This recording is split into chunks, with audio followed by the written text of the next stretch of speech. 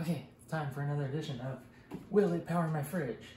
This one I'm feeling pretty confident about because I've tested some lower capacity solar generators, power stations like the Jackery 500 that were able to power my power station. So, feeling pretty confident that the Jackery 1000 can do it, but we gotta test, you know? Test all the things. So let's go ahead and open up the doors here. Pull off the 500. And the biggest thing is handling the startup surge, right? Because when this thing first gets plugged in, it kind of has a surge, sometimes up to 700,000 watts that I see on the watt meter here. So, like the 300 couldn't handle that surge, or it did for a bit and then cut off. So let's see if the Jackery Explorer can power my fridge. So here we go.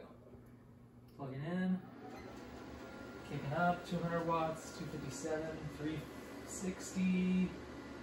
105. Boom. Easy. Didn't even break a sweat. So, Jackery 1000 is a great pick for kind of a backup solar generator in a house. This is a 7.5 amp fridge freezer combo. But my guess is the Jackery 1000 could probably handle an even larger fridge. So, if you lose power and you just need to keep on one thing, like a fridge freezer, Jackery 1000 definitely passes the fridge test.